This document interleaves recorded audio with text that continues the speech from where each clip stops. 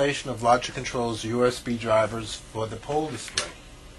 The drivers have been downloaded to this flash drive, or you can run them on the CD or download them from the website.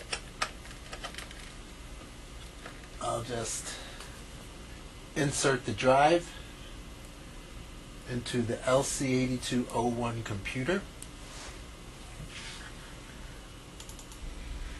Double click on install.bat as Windows prepares to install the drivers.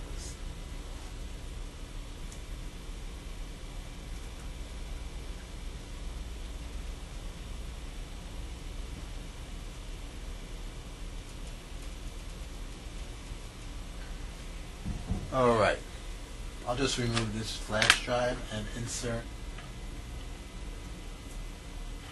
the pole display. We get the new hardware found, line display, and your hardware is installed and ready to use.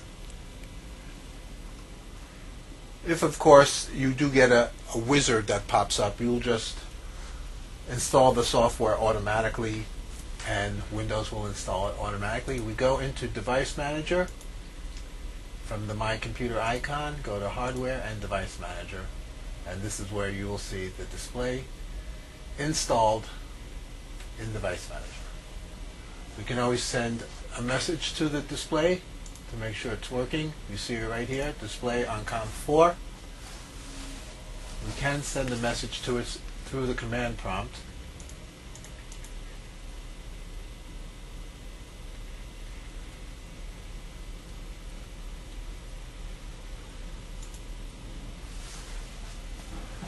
We just type echo.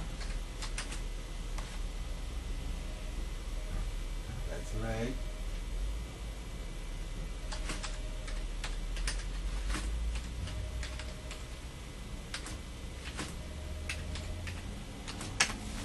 And there is your message displayed on the display. Drivers have been successfully installed.